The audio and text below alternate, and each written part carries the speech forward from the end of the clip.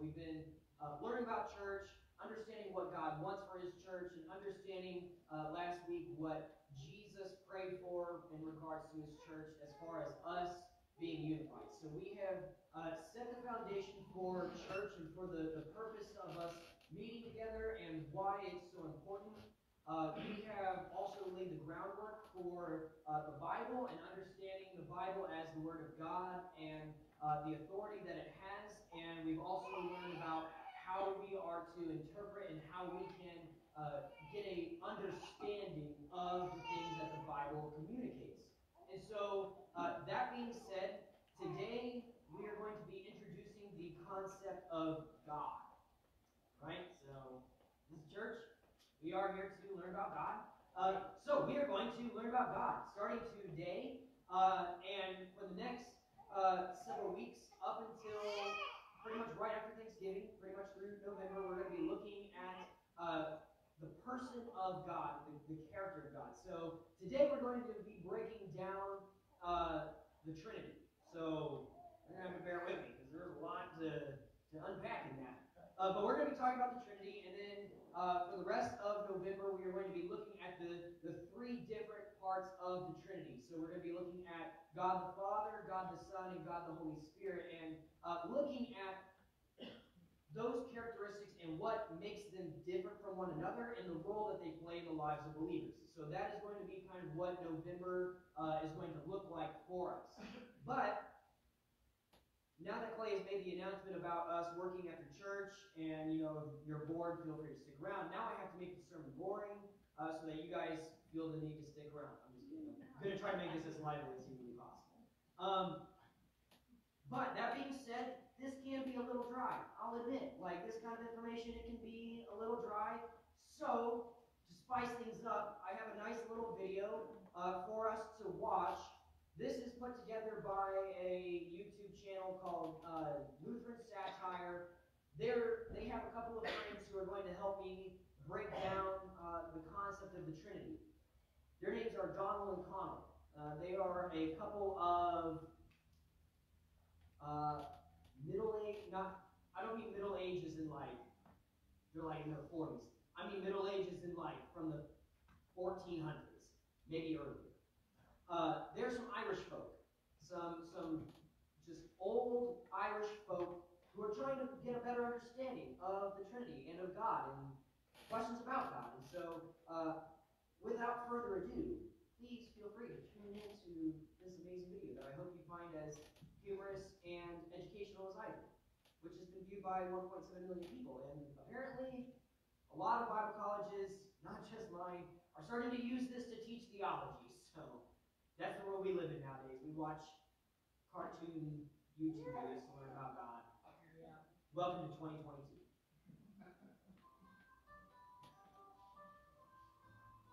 Okay, Patrick, tell us a bit more about this Trinity thing. Yeah, Patrick, tell us. But remember that we're simple people without your fancy education and books and learning, and we're hearing about all of this for the first time. So try to keep it simple. Okay, Patrick? Yeah, real simple, Patrick.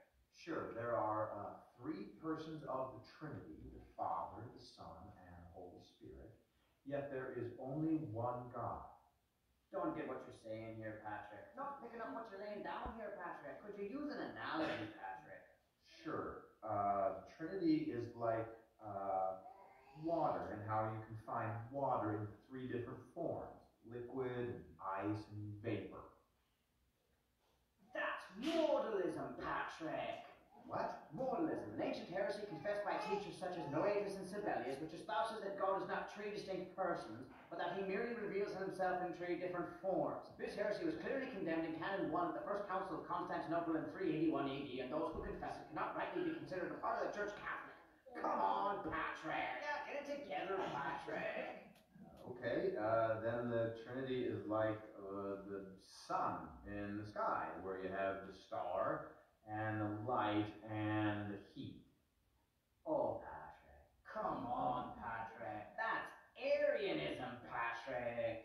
Arianism? Yes, Arianism, Patrick. A theology which states that Christ and the Holy Spirit are creations of the Father and not one in nature with him. Exactly like how heat and light are not the star itself, but are merely creations of the star. That's a bad Trinity is like this three-leaf clover. I'm going to stop you right there, Patrick. Yeah, hold your horses, Patrick. You're about to confess partialism. Partialism? Yes, partialism, a heresy which asserts that the Father, Son, and Holy Spirit are not distinct persons of the Godhead, but are different parts of God, each composing 1/3 of the divine. And who confesses the heresy of partialism? The first season of the cartoon program Voltron, where 5 robot lion cars merge together to form one giant robot samurai, obviously.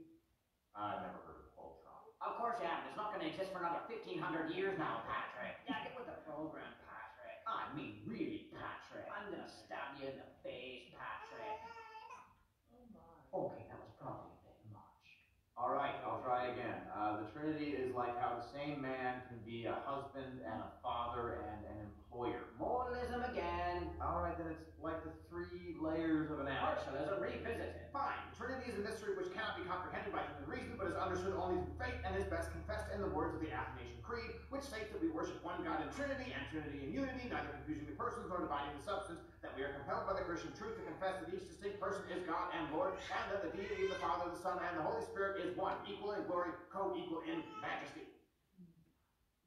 Well, why didn't you just say that, Patrick? Yeah, don't beat around the bush, Patrick. Now let's all put on some giant green foam hats, get riotously drunk, and vomit in the Chicago River to celebrate our conversion.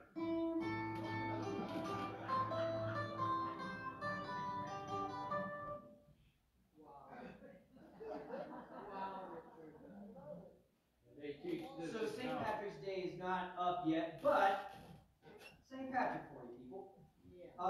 So St. Patrick, he was pretty well known for trying to come up with these different analogies to explain the idea of the Trinity, right? And so the idea of the Trinity is that God is one God, but exists in 3 different persons, that being God the Father, God the Son, and God the Holy Spirit. And that can be a very difficult thing for people to kind of comprehend and understand. And so he sought to kind of come up with this whole idea of analogies to try to help explain what's going on with the Trinity. He's often associated with the clover, because that was kind of his leading analogy, is that the clover is a good analogy for the Trinity. But as our good friends Donald and Connell already broke down, it is not. So, I am not saying I am wiser than St. Patrick. I have definitely not been sainted. That has not happened. But I do live in 2022, and so there are more analogies and more examples that I can pick from that just simply did not exist. I don't know what is up with my fascination with ice cream lately, but here we go. If I had to explain, and I don't know why Neapolitan specifically, it just happens to work. I don't know why, but it does. So, I'm going to give it my best shot to break down the Trinity in an analogy. The Trinity is sort of like Neapolitan ice cream. You have 3 distinct flavors of ice cream that all exist within one tub. Each one is no less ice cream. Each one is no less part of Neapolitan ice cream, but they all have different flavors. Now, luckily I live in 2022 where I can't be burned at the stake for potentially being a heretic.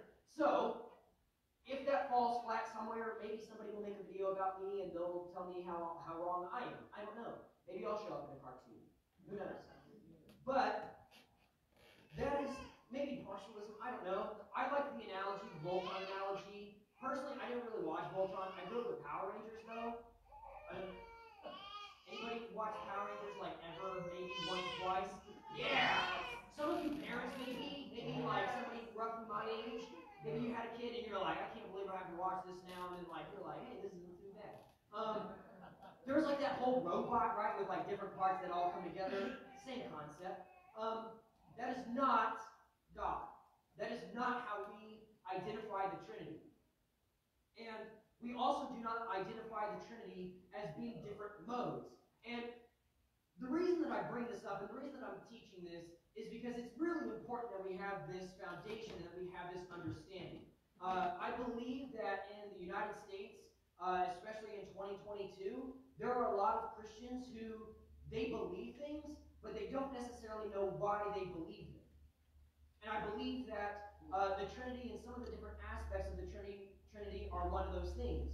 And so when somebody comes forward, somebody who has decided to maybe break down their own faith, they've decided to walk away, or maybe they are proponents of another faith, like Islam, and when these people are confronted with these different things and these different arguments, oftentimes we just don't know how to handle that.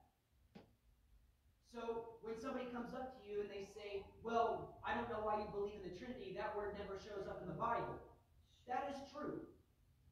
That is true. Like, I can't be like, okay, open your Bible to John chapter 14, and we're going to look, and Jesus is going to say that the Trinity exists, and he's going to use that word specifically. The word Trinity is not in the Bible. So I will willingly admit that. However, because we have already looked at how we break down Scripture, and because we've already looked at how we pull the meaning out of texts, we can come to the inference that the Trinity may not be specifically stated in the Bible, but we can believe without a doubt that God exists in three different persons. We're going to do that by looking at a few passages that are going to show us how God is existent in those three different persons. The first one is this, Colossians chapter 2, verse 9 through 10. If you have your Bibles, feel free to turn with me there. It will be on the screen, so feel free to follow along. It says this. This is what Paul is writing. For the entire fullness of God's nature dwells bodily in Christ, and you have been filled by him who is the head over every ruler and authority. So here we have Paul who is speaking to the Colossians, and one of the things that he says is that the entire fullness of God's nature, so everything about who God is embodied in Christ. It dwells in the body of Christ. So Jesus himself takes the entire nature of everything that is God and puts it in a bodily form. Now that body is Jesus Christ. So now we have Jesus existing as God, that is stated here.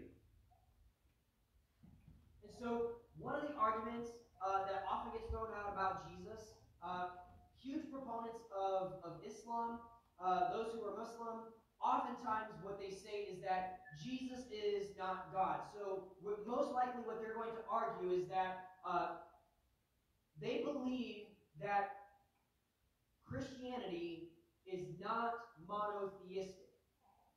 They believe that Christianity does not have one God. They believe that Christians identify Jesus as a God, God the Father as a God, and the Holy Spirit as a God. And so that's where this whole idea of the Trinity really starts to make a huge difference in how we understand our own faith, but also how we communicate our own faith.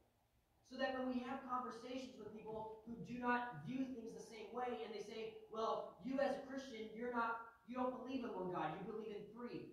No. We don't believe in three gods. We believe in one God who is present in three different persons, and one of those persons is Jesus. And so oftentimes the argument is, well, Jesus never claimed that he was God.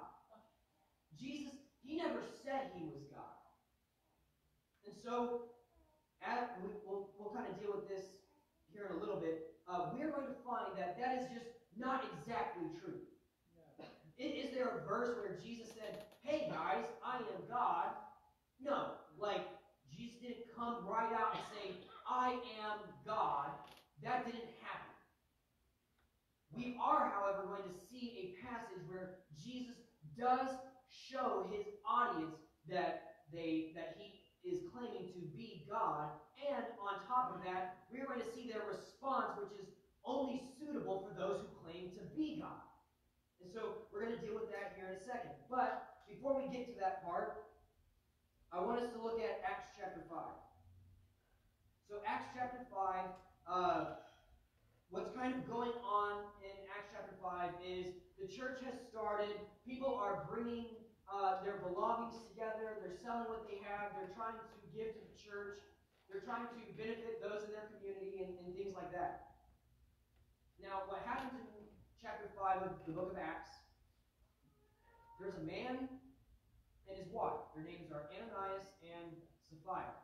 Now, they see somebody else. They see Barnabas get this huge blessing. Everybody loves Barnabas now because he sold all he has and gave all of it to the church. So everybody's like, wow, Barnabas is so cool. Like, look at what he did for us. So Ananias and Sapphira, they devised this plot to try to get some of that glory.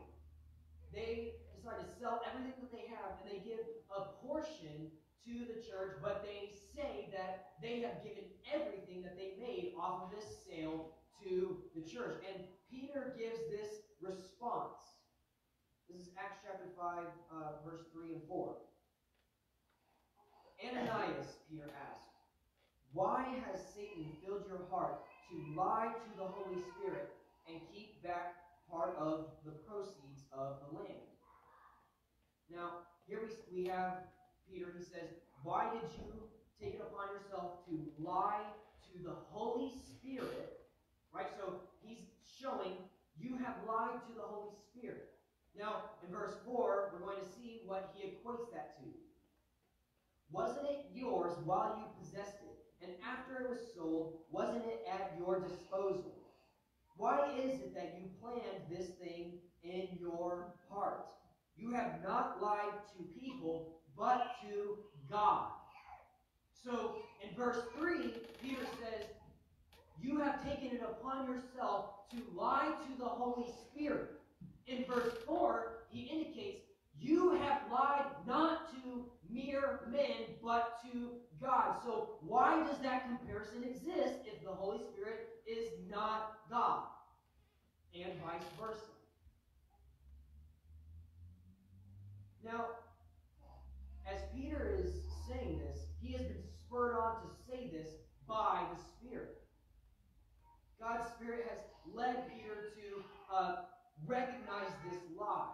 This is not like Peter went and launched some kind of full-scale investigation. He didn't hire the local FBI to go in and raid Ananias and Sapphira and find all of their receipts and find where the money was. That's not what happened. As soon as Ananias and Sapphira, when they bring the money, Peter knows on the spot through the Spirit that they have lied because they lied to the Spirit. And Peter says, you have lied to God.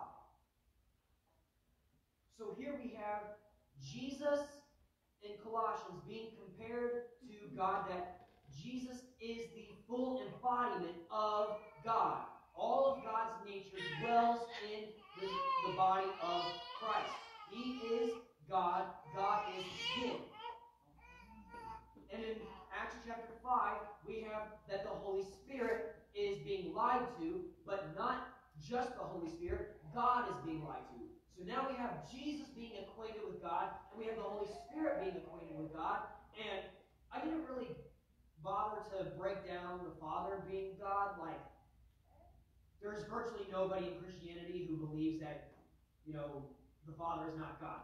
That's pretty evident. We kind of covered that last week as we talked about Jesus' prayer. He's praying to God the Father and trying to establish God as the Father. And so we do not really need to wrestle too much with the Father as being God.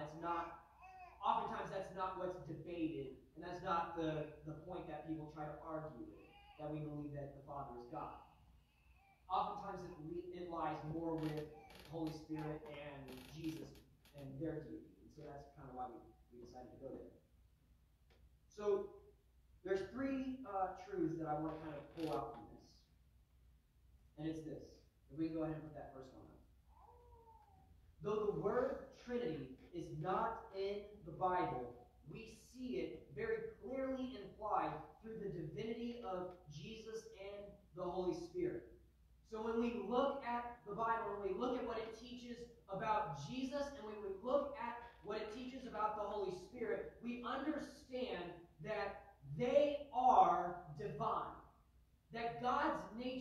is present in Jesus and in the Holy Spirit and in the Father, though we didn't really deal with that a whole lot, which that's my bad. Maybe I could have thrown that in there and structured it a little differently, but I didn't, so we're going to deal with it. We see God's divinity present in the Son and the Spirit. And to kind of fully lay that out there, in John chapter 1, we see that the Word becomes flesh, and the Word was with God, and the Word was God. That's what we see in John chapter 1. Jesus is being referred to as the Word, and it is said that he was with God in the beginning and is God. And so some people will say, oh, well, that's not actually Jesus saying that he was God. And so we'll get there. We'll get there, I promise. For those who say that Jesus never claimed to be God, I'm going to give you some fuel to that fire and give you a little fight back, a little ammunition.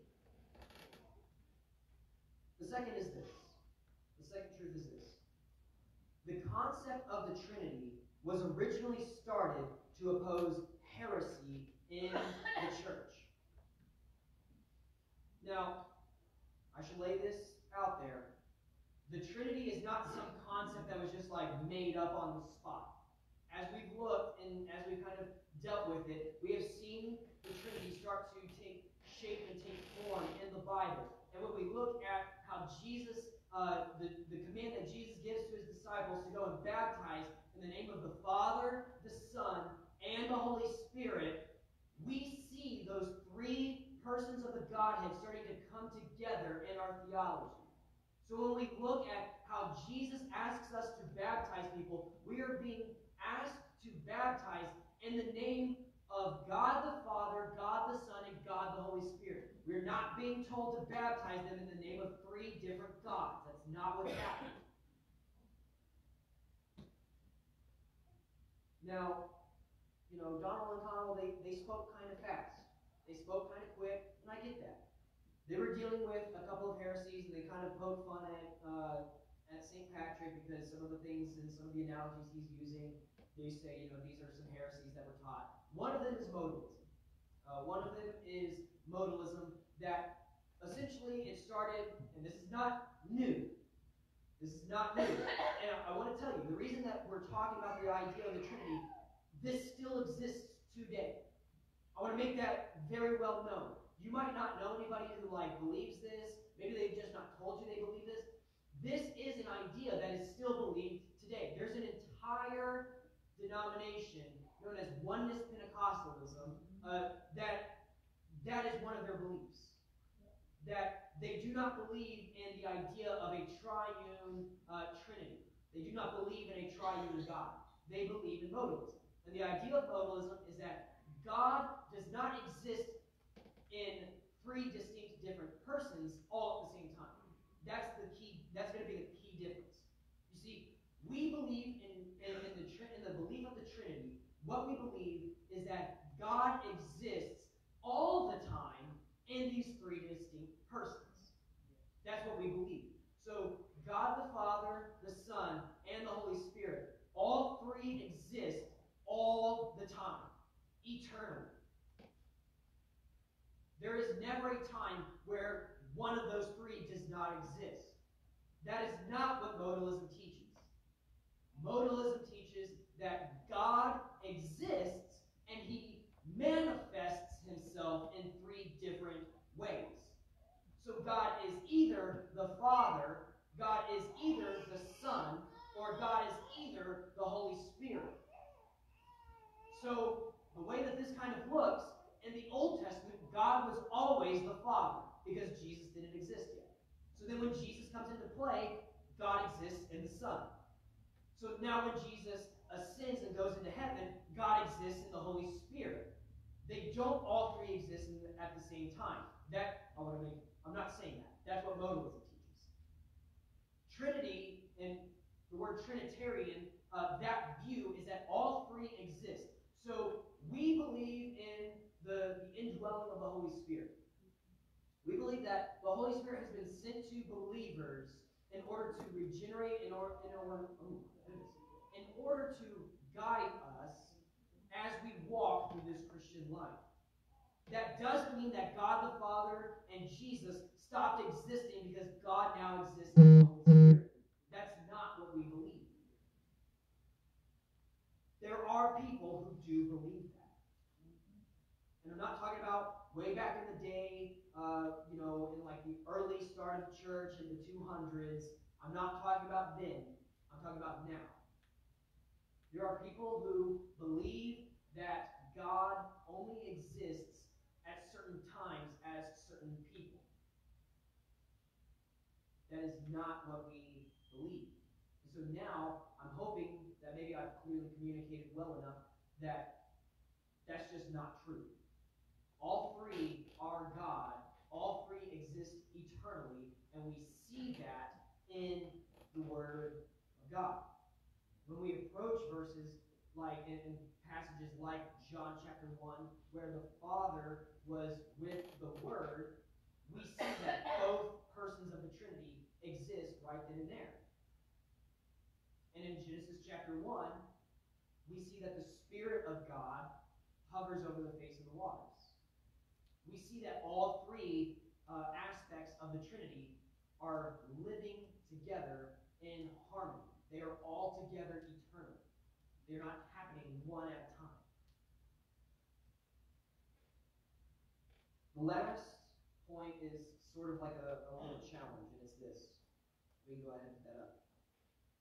Having an understanding of the Trinity today is important so that we can defend our faith. It is important that we can defend our faith.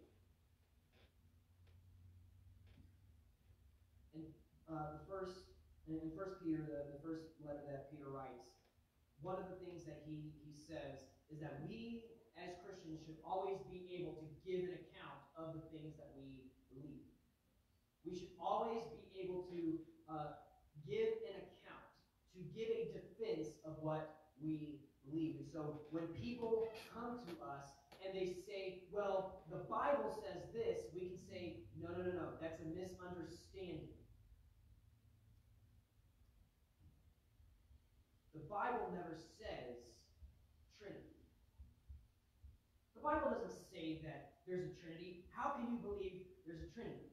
Well, when I look at the Bible and I see that God the Father, God the Son, and God the Holy Spirit are all divine, and when I see that we're called to baptize people in the name of them, I see that there is a Trinity there. Well, Jesus never claimed to be God, right? Other people claim that Jesus is God, right? Richard, you said Colossians says, you said that Paul says that Jesus is God, but Jesus doesn't claim to be God. And my response to that would be John chapter 8. So in John chapter 8, there's been a slight series of attacks against Jesus from the religious people of his day. Pretty much right up to this point, the woman was caught in adultery. That whole aspect happens, that scene plays out where they try to trap Jesus. And here the Jews are having a conversation with Jesus. And here's kind of what goes on. John chapter 8, verse 48 through 59. We can go ahead and put that up. The Jews responded to him, "Aren't we right in saying that you're a Samaritan and have a demon?" It's a pretty rough conclusion. I don't know, that came out of nowhere. "I do not have a demon," Jesus answered. "On the contrary, I honor my Father, and you dishonor me. I do not seek my own glory. There is no one who seeks it and judges. Truly I tell you, if anyone keeps my word, he will never see death." Then the Jews said, "Now we know you have a demon. Abraham died, and so did the prophets. You say if anyone keeps my word, he will never taste death. Are you greater than our father Abraham who died, and the prophets who died? Who do you claim to be?" Right here, the the Jews posed this question to Jesus. Who is it that you are claiming to be? You say that those who listen to your word will never taste death, but even our father and the prophets, they died. So who is it that you are claiming to be? And this is his response. If I glorify myself, Jesus answered, my glory is nothing. My Father, about whom you say he is our God, he is the one who glorifies me. You do not know him, but I know him. If I were to say I don't know him, I would be a liar like you. But I do know him, and I keep his word. Your father Abraham rejoiced to see my day. He saw it and was glad. The Jews replied, you aren't 50 years old yet, and you've seen Abraham? Jesus said to him, truly I tell you, before Abraham was, I am.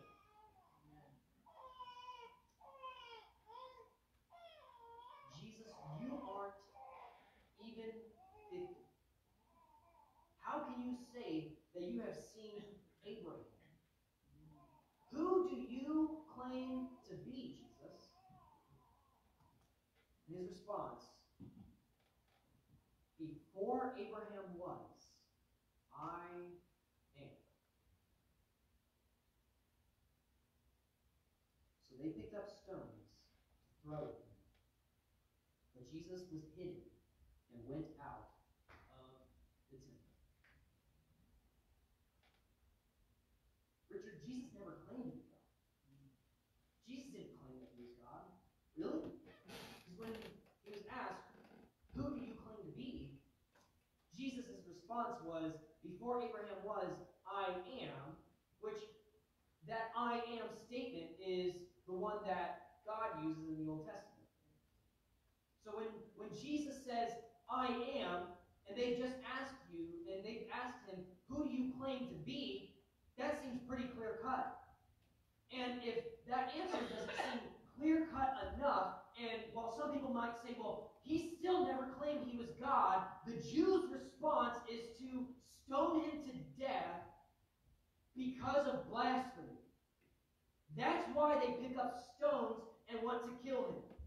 Because in their minds, and from the words they just heard, he has blasphemed by claiming to be God. That was a sin punishable by stoning. So don't tell me Jesus never claimed to be God. He says that before Abraham was, I am, and their response is to stone him as a blasphemer. So when somebody from Islam or somebody who says that Jesus is not God and never claimed to be God, when they come to you and they say, Jesus never said this, we have a response. Yes, he did. Jesus made it known that he was God. And because of the work of the Trinity, because of God existing in three different persons, we can trust his Holy Spirit to work on the lives of the other authors who wrote the books of the Bible. And because we've already laid the groundwork, we now have a strong foundation to believe in the divine nature of God the Father, of Jesus Christ the Son, and of the Holy Spirit. We have a foundation for that. That's not just some random mumbo-jumbo that people came up with back in the early, 300, in the early 2nd century, 3rd century. These aren't just made-up things that people just came up with. That's not what happened. These are truths that we have found in Scripture. And these are truths that have held out throughout the history of the church. And it's so important that we have an understanding. Because I'm telling you, the church, right now, the church is under attack. And I'm not just talking about those who are in the world. I'm talking about those who have even been a part of the church. I'm not just talking about those who follow Islam. I'm not just talking about those who are atheists. I'm not just talking about those who are agnostic. I'm talking about those who grew up in church and they didn't have an understanding of what the Bible teaches, and they didn't understand how we draw those conclusions. They just simply took it because that's what some preacher in a tie said years ago when they were 5. That's what they heard. That's what they always believed. And then when somebody came and said, well, the Bible doesn't say the Trinity, and they said, oh, that's right, the Bible doesn't have the word Trinity. And they didn't understand where we got that idea. It's so important that we have the groundwork laid so that when people come forward about their concerns, when they come forward with their critiques and their criticisms of the Bible, we have a response. And I understand that some of this stuff seems kind of boring and it doesn't seem to really apply. And it doesn't seem like that until you're being questioned and you don't know the answer. It's always easy to kind of feel like this stuff just doesn't matter until it suddenly becomes ground shaking for you. It's when you find yourself in places of doubt that the enemy seeks to attack, and oftentimes it's the smallest thing that shatters our entire faith. Because we don't understand why we believe it. We don't know that it's biblical. We think it's just something that the church has just always believed. And that's the whole point of this series. So that we, as Christians, can understand why we believe what we believe. So that when people come and they ask us, whether it's to question us and make us doubt, or whether it's because they're friends who they heard something and they don't know what they believe anymore, we can help lead them in truth. We live in this TikTok theology world where everybody gets these views from social media and from YouTube and TikTok and Instagram and all these people who want to be teachers and they want to tell people, or they want to just show why they deconstructed or why they left the faith, or they believe that, this is the right way to interpret things, and they just seek to teach, and these thoughts are invading people's minds. And oftentimes we don't realize it. And if it's not happening to you, it's likely happening to someone that you know. So when they come to you with these questions, when they come to you with these doubts, when they come to you with these accusations, I want you to have a foundation and a response for why you believe what you believe. It's not just for your benefit, and it's not just so that I can practice teaching and see if I know how to communicate things. It's so that those around us can have an understanding of why we are Christians. That is the entire purpose of Christianity. It's for people to look at us, see what we believe, see the love of God in us, and want to be a part of it. And if we can't explain to them what we believe and why we believe it, it's going to be very difficult for somebody to want to be a part of that community. So my prayer for you is this.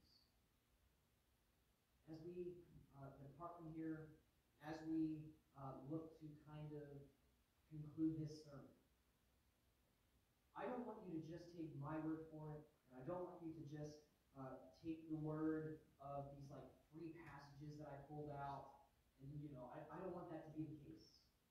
My prayer for you is that as we leave here, that the things that we believe, I pray that you would genuinely question, not to raise doubt, but so that you can find the answers. My prayer is for us to grow in our faith so that we can communicate that faith to others. Now, if you're following along in the notes portion of the Bible app, you'll still see those resources. I'm going to have the resources in that app. I'm going to have that every single week. That's not going to change. Any of those links, you can go to, whether it's the Got Questions website. If you go there and you type in Trinity, it's going to pull up why we believe in the Trinity. And it's going to show different Bible passages that explain that. If you're looking for more of a book format, if you can go ahead and put those up. The two resources that I have, there are more. I can put some of these in your hand if you are that interested. The Portable Seminary, that one, I have that book here. Now, I don't really want to part with it because it kind of helps me set these bad boys up so I can talk to you about them, but I will. If you want to know more, and if you want a better understanding of some of the things that we talk about, if you say, hey, Richard, that book, it seems interesting, I'd like to know more, I will put that book in your hand. The Theology from the Great Tradition, I can't quite put that book in your hand. I have it as an ebook. I don't have the hard copy. I guess I could hand you my Kindle or my phone and be like, here you go. I'll need that phone back though. So I'll show you the page and be like, here you go, read this page, and I want my phone back. But I want you guys to have resources. That way it's not just like taking my word for it. You can read from all these people with the PhDs and the big letters at the end of their names who they do this for a living. They know their stuff, hopefully. They will communicate the same stuff that I'm communicating, and they'll hopefully break it down for you so that what I can't do in a 30-minute, hopefully 30 minutes, hopefully I haven't kept you guys too long, a 30-minute sermon, what I can't do in that time, they can do on your own time. You can read and get a breakdown of these different beliefs, these ideas. I hope this message gives you courage. I hope it encourages you that when people come and they have these attacks, that you are not just defenseless, that you have a response. Let's pray. Heavenly Father, I thank you for this day that you've given us. God, I thank you for all that you do for us. God, I thank you for your Spirit and your Son. God, I thank you for their divinity, so that our lives could be changed.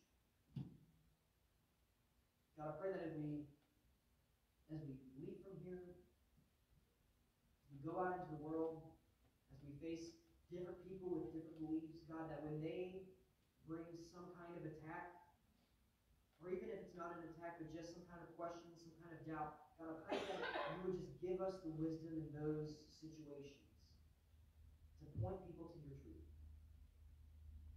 God, I pray that our lives will be a reflection of who you are. God, I thank you for your Son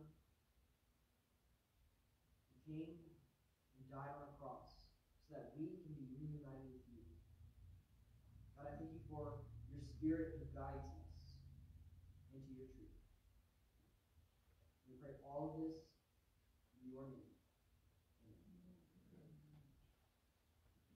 As per usual, this is the time of invitation. If you have any questions, if you have questions, anything that you would like to talk about, any prayers, anything like that, any decisions you would like to make,